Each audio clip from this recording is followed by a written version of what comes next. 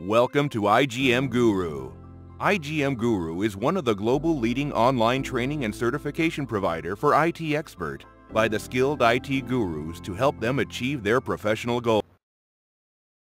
So now, what is vendor invoice management, or what is VIM basically? So VIM stands for the vendor invoice management, and it is one of the module in Opentext. Opentext is one of the company basically which is having a various products available in the market, and VIM is one of the product of Opentext. As the name suggests, vendor invoice management, what it actually does, basically, it helps in processing the vendor invoices.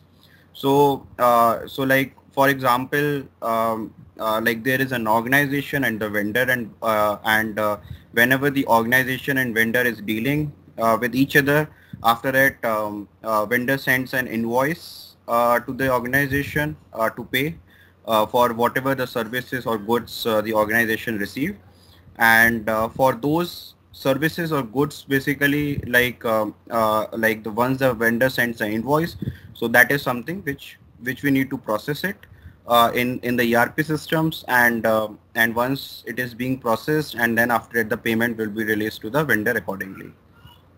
So VIM is specifically only to process the invoices or to propose the invoices, not for the payment part. Okay, so that is the reason basically we always say it as a vendor invoice management, because that invoice comes like it manages the vendor invoices. So vendor invoice management is an Opentext proprietary solution which is designed to automate the vendor invoice processing of a business. It is a packaged business solution for managing vendor invoices. VIM solves a business problems, paying correct amount to vendors on time and with the lowest cost. Now, whenever we are discussing about the vendor invoice management, it is like we can have a maximum validations. We can put maximum validations in the Opentext VIM tool, so that the invoices cannot be posted wrongly. Like, if I want that certain information to be verified from the master data, so that is something which like we can put the logic accordingly while like in the vendor invoice management system, so that the invoices should be corrected or should be checked properly while processing. So it basically it helps in exception handlings.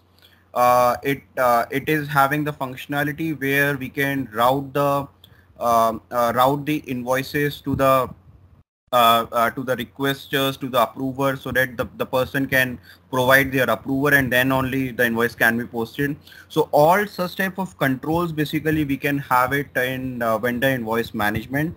And also this is we call this particular tool as an automation tool also, because it is having an inbuilt OCR functionality which extracts the informations from face of the invoice, and after that VIM helps in processing the invoices by having a proper validations in the system so that the invoice can be posted correctly.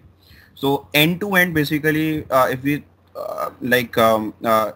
if we look into it, so start from getting the invoice copy from the vendor until invoice posting. This is the entire cycle basically can be automated in vendor invoice management, where we can have a very less interactions of the AP processors, and with the less interaction of the AP processors, like it saves a lot of cost, and so a cost to the business, because if there are less AP processors and all, then it helps them basically in terms of saving the cost and all. And so this is few of the benefits basically which vendor invoice management is having. So I think you guys got the fair idea about it, what exactly the vendor invoice management does, and these are the benefits basically which it is having it. Okay, so now basically VIM is a SAP centric, and it is an add-on to your SAP ERP or S4 HANA systems. Okay, so this is so VIM basically sits just before the SAP transaction code. So I don't know what is the background of you guys, but like in SAP to post the invoice in the system. So like there are two separate transaction codes, one for PO, another one for non-PO, because these are the two different scenarios basically which we can have it. One is for purchase order posting and another one is for the non-PO postings. So to post the invoice for the PO based invoices, basically we use the MIRO transaction code. Let me just show you here also. So this is one of the transaction code.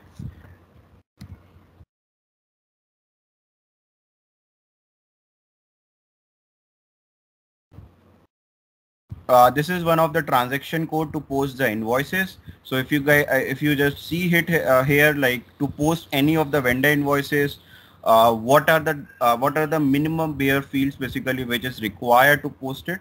So like invoice date, vendor invoice reference, vendor invoice amount, tax amount, company code, purchase orders. So like if you see here, this is the purchase order section. So this particular transaction code basically, so this is the MIRO transaction code. So this is this particular transaction code is used to post the invoice in SAP, not in VIM. I'm not talking about the VIM as of now. I'm just giving you some insight about the SAP, how it works basically. So this is the standard transaction code like in SAP to post the PO based invoices. The another transaction code to post the non-PO No, invoice. before you jump to the other transaction, sorry to stop you, have a small question here. Yeah, because please. you said this is an SAP standard, MIRO is an SAP standard, right? And Yeah. on top of it, we do have VIM. Right. What is the relation now when the PO is getting generated or when you're executing the MIRO transaction? It's totally SAP one. So can you just explain, like, you know, here in the screen only, do we have any, like, for example, the data which is getting stored that is specific with SAP, right? Nothing to do with Opentext on this particular Correct. scenario. Correct. So let me like let's go one by one step. Okay. Here, let's talk about the SAP transaction code first. Then Okay, after it, fine. we'll come to the VIM one.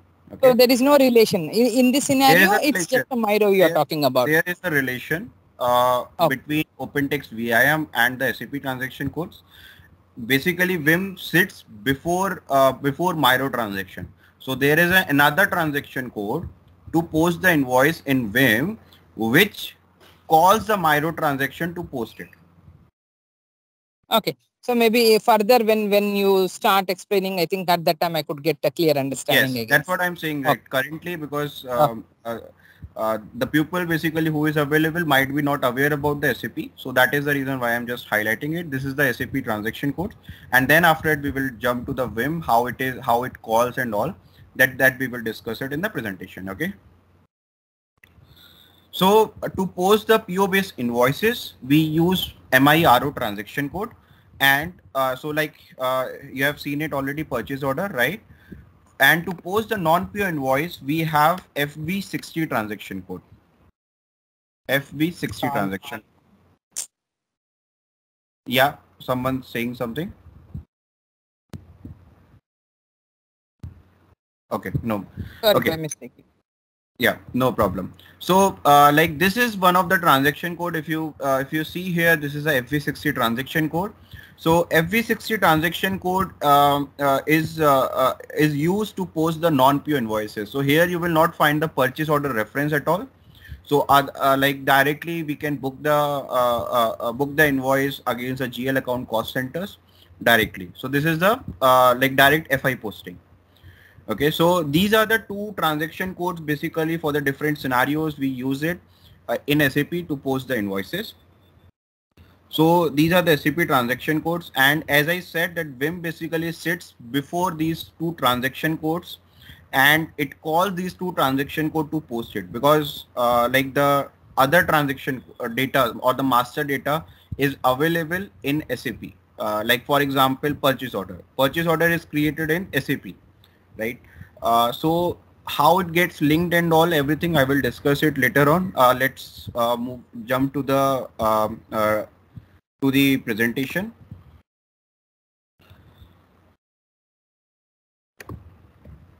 Okay.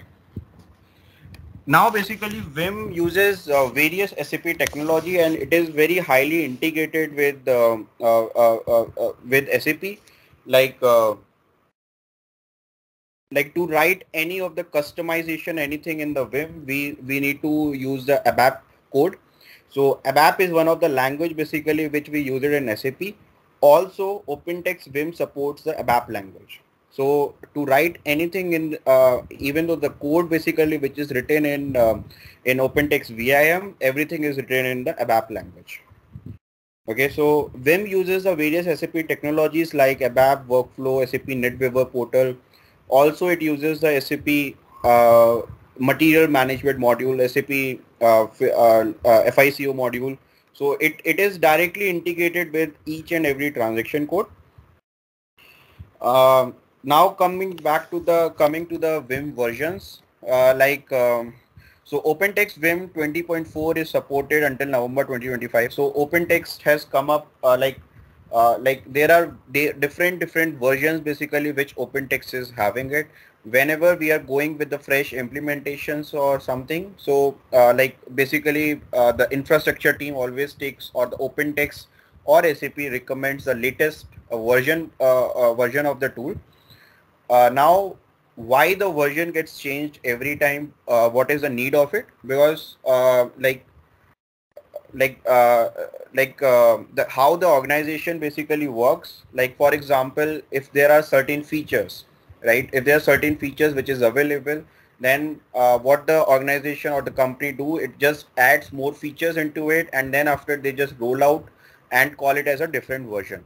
So like for example, Android version, if you know, right, that the Android version, so iOS version, so every time a company comes up with the new features and all, and they just rolled out all those versions. So the same thing basically also happens with the different technologies and also with the Opentext. So Opentext VIM 20.4, which is the recent version basically which is there in S4, and in ERP system it is Opentext VIM 7.6. So this is the recent version basically which is going on. Going forward, might be they can come up with the newer versions and all, but this is the current version basically which Opentext is recommending, and every client is going with this particular version. Sorry, Sanjay, to Yeah. disturb you. So Opentext VIM 20.4 version contains how many? Is it kind of a different workflows or anything? Will you be able to elaborate what kind of workflows it's supporting? I mean, recently we have an upgrade. It's called IES. We have an extraction OCR. So is it IES or any other thing? No. It is okay. These are the different topic. I think let's not go to that IES part, but to answer your question, basically IES is a OCR tool. Okay. Yeah, I agree that. And when I'm saying Opentext VIM 20.4, it is more about like what is installed in the ERP system. Okay.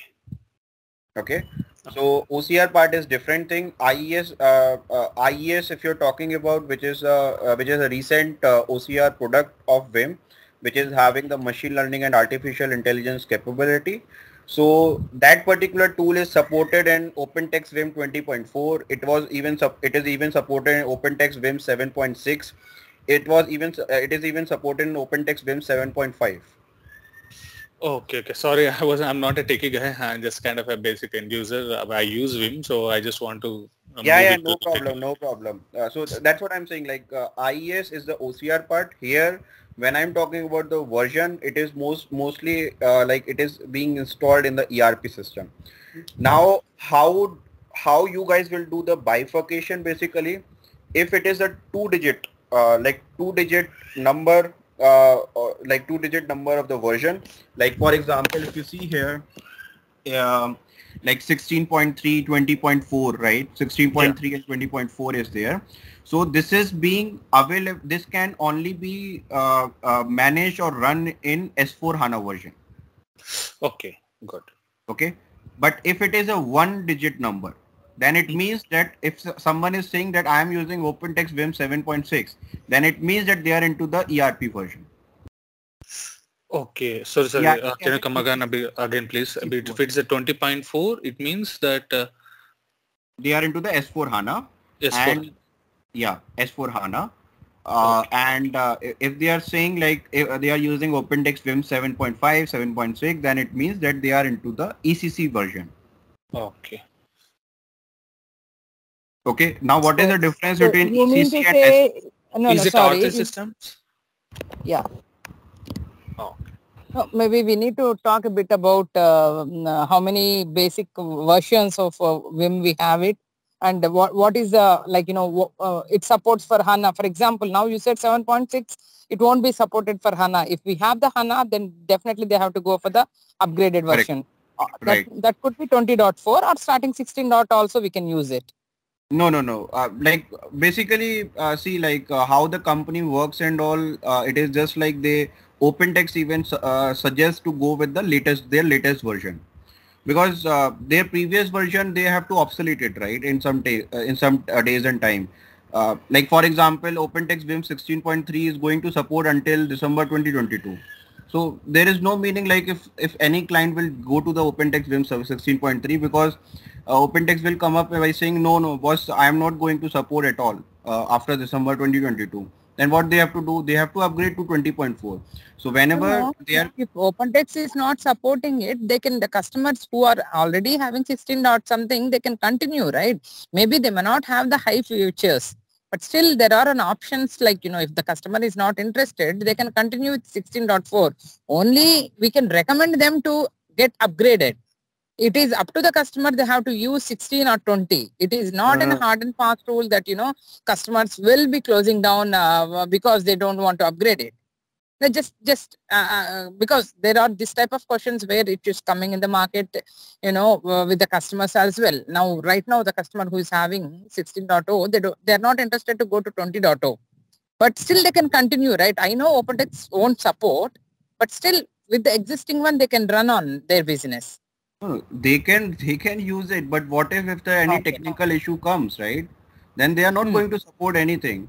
So it is always advisable to be there in the current version or the recent version, right? It is not if you will be like, for example, ERP versions. ERP is something basically where ECC version, where SAP said that they are going to support till 2025, right? Then after that, like you have to migrate to S4 HANA, otherwise I am not going to support it. Right? Okay, got it. People can use it. People can even use it. But if any major issues come, if for example we are raising OSS nodes and all, right, they will not support it if you are in the previous versions. So that is how the organization or the company works, because they also want to earn more, right? Based on the new credential, with the new licenses, with the new versions. Okay. So this is the basic idea about it, and this is how it works for everywhere. Like not for OpenText or SAP, it works for each and every technology. Okay. Yeah. Thank you. Yeah, no problem. Any questions, anyone? Okay. Now, going to the next slide. So now let's try to understand it, what exactly the VIM is and how the data flows from one stage to the another stages. Okay, so in a very simpler way, basically, if I want to define the VIM, I will say it as a digital, integrated and automated invoice processing. Okay, so now if you see here on the left hand side, this is your supplier. Now who is your supplier? Like your vendor, right? With whom basically we are taking any services or goods, correct? So those are my suppliers or those are my vendors. Now on the middle side, if you see here, these are the part basically which is related to the VIM. Okay. And on the right hand side, this is the payment part. So payment part, as I said in the starting, payment is out of scope from the VIM. So payment part needs to be done in SAP only. But the invoice processing or invoice posting part is something which will be taken care in the VIM. Now how the data flows from one stage to another stage in Opentext VIM. So for example, I am going, like for example, the organization wants to procure hundreds of laptops. Okay, they want to procure hundreds of laptops.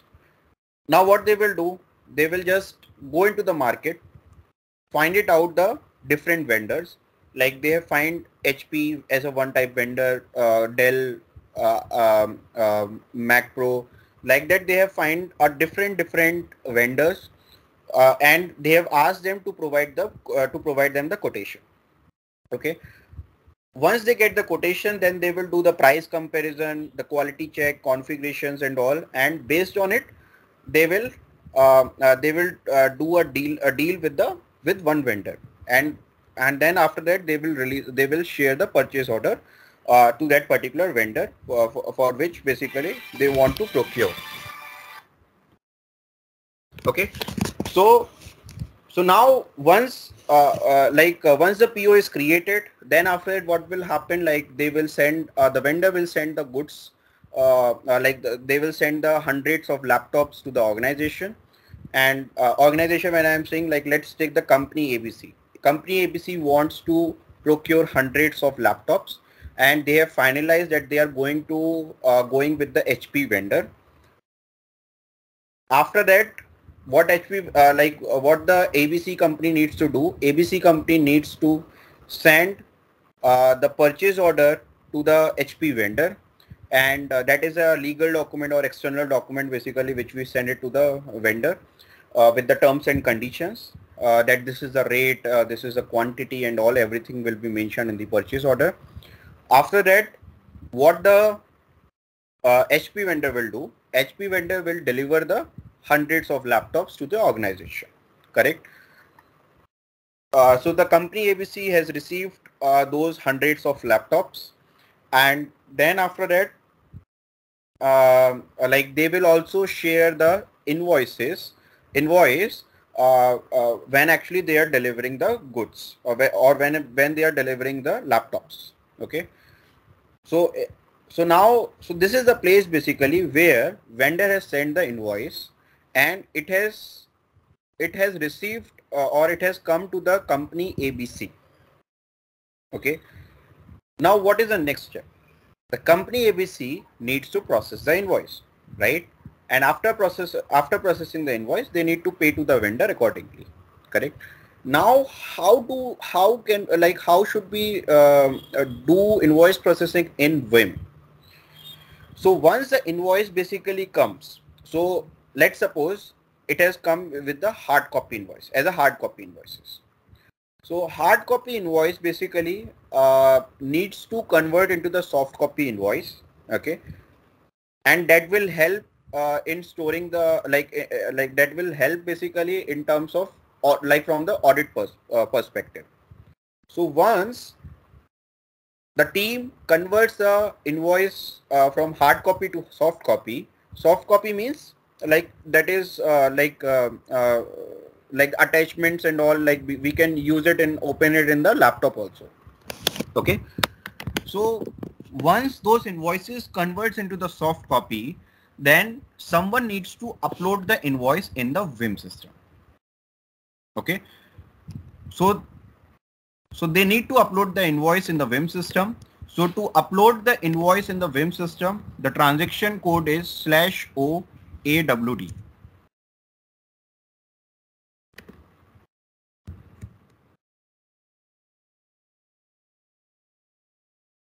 Okay, so this is a store documents. Okay, so this is a place basically where the soft copy invoice which gets converted, we can upload it into the VIM. Okay, so this is the transaction code OAWD, which we use it to upload the invoice into the VIM, because we cannot upload hard copy invoices into the system, right? We have to convert it to the soft copy, and that is something which my OCR or my AP processor can read it and can check it in the same screen, can check it in the VIM screen itself. Okay. Now, what is the benefit basically to upload those invoices in this particular transaction code? It basically helps during the audit. And if anyone wants, like for example, if any issue comes during the audit, so any like auditor wants to know the invoices and all, so it is just a handy and it is available in the system itself. So like the team can go and can just download those invoices and can showcase to the auditor accordingly.